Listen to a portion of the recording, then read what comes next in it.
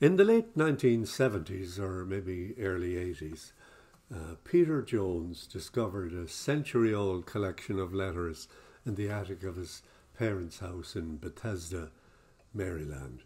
They were sent by his great-great-great-grandfather, Brian Hunt, to his son John, who had emigrated from Kilkelly, County Mayo in Ireland.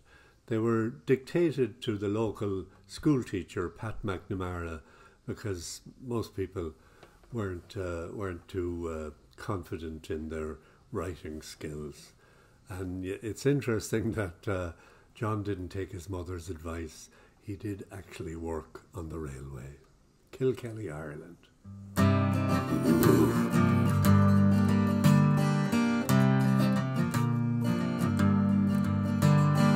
Kilkelly, Ireland, 1860, my dear and loving son John.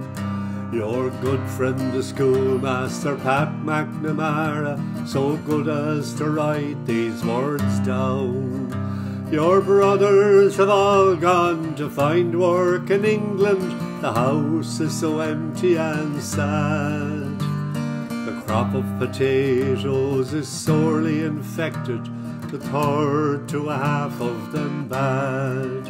And your sister Bridget and Michael O'Donnell are going to be married in June. Your mother says not to work on the railway and be sure to come home soon.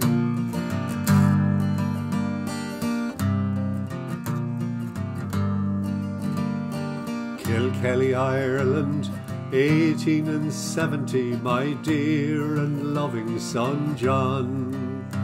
Hello to your missus and to your 4 children, may they grow healthy and strong. Michael has got in a wee bit of trouble, I suppose that he never will learn. Because of the dampness, there's no turf to speak of, and now we have nothing to burn. And Bridget is happy you named the child for her, although she had 6 of her own. You say you found work, but you don't say what kind, or when you'll be coming home.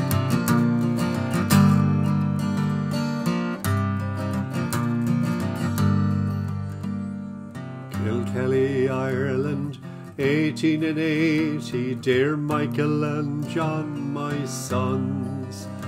I'm sorry to give you the very sad news that your dear old mother is gone.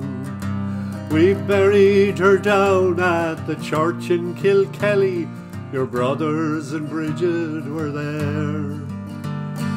Don't need to worry, she died very quickly. Remember her in your prayers. And it's so good to hear that Michael's returning with money he's sure to buy land. For the crop has been poor and the people are selling any price that they can.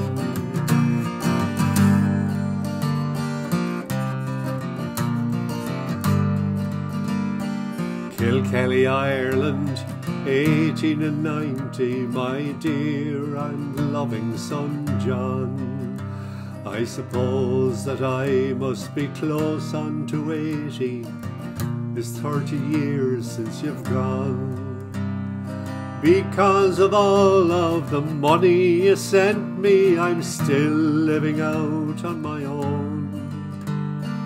Michael has built himself a fine house, Bridget's daughters are grown.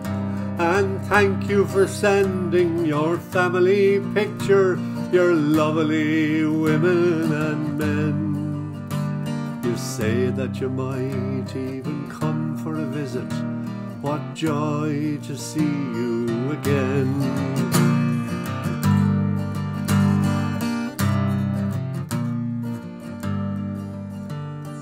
Kilkelly, Ireland, 1892, my dear brother John.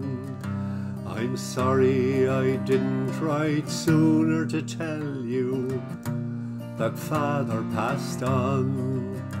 He was living with Bridget, she said he was cheerful and healthy right down to the end.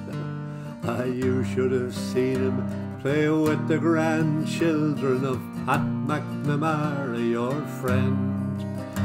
And we buried him alongside of Mother down at the Kilkelly churchyard. He was a strong and a feisty old lad, considering his life was so hard. And it's funny the way he kept talking about you, he called for you at the end.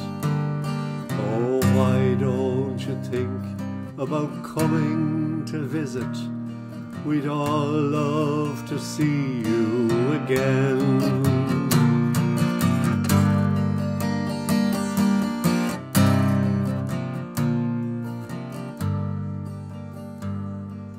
Kilkelly